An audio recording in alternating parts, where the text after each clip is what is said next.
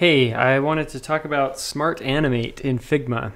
So this is a really powerful prototyping tool, and typically it's used for kind of adding life to interfaces, making an interaction feel a little bit closer to how it would feel in an app.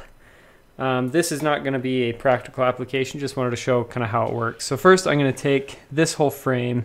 This frame, all I have is a frame within it, and then a component inside here, and then I've got this background that I have hidden, but I'm going to delete that for now.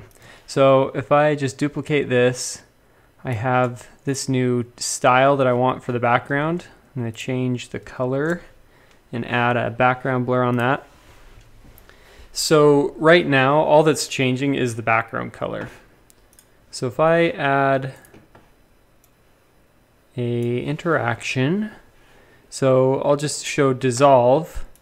You can see, oh, I need to say instead of on click while hovering. So now if I hover over this square, it'll fade to green. Now if I say Smart Animate, that's one of the animation options. What it's going to do, it's going to look at the first frame and the frame you're navigating to. So whichever frame you have an interaction linking it to, those are the two that'll matter for that animation, and it's going to look at all of the objects. So we have box and OK hand, and then in the first frame we have box and OK hand. So because box is called the same thing on both frames, it's going to link those using Smart Animate. It goes off of layer names and layer hierarchy. So if you go and hover over it now, it looks exactly the same because the only thing changing is a color. So really it's just fading. If you want to see something change, you can change the size of this. Now you can see it actually scale down.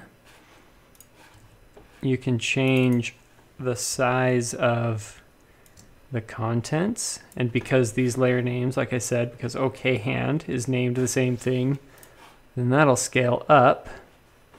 And I'll just show you real quick what happens if I were to change the layer name. Like sometimes you duplicate a layer and then move it to the new frame, and Figma is usually pretty good about layer names not conflicting like that, but it has happened to me before for sure that I get like a number 2 on the end. So what happens then is Smart Animate isn't going to find that object. So while everything else on the frame will Smart Animate, oops, I'm scaling and I want to just shrink that down. So you can watch, so the box scales down, the hand just fades.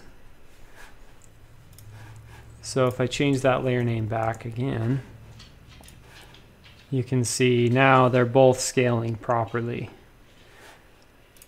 Now, so I set this component for the illustration up with a variant, so I can turn the magic on here.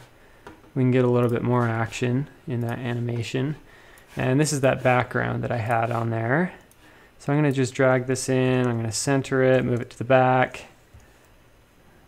scale it up just a hair. Now if I just copy this and paste it into the initial frame, I'll move it to the back again. So, well, you can see it's not going to do anything because it has the same size and everything. It has all the same properties. So there's no animation to be done there. But one kind of nice transition you can do is I can scale it way up and turn the opacity to 0. Now it'll kind of like fade in, and you get like a little bit more motion, so you can kind of add a little bit more liveliness to the transition. You can see that Figma is starting to struggle a little bit. There's a lot going on that it's animating between.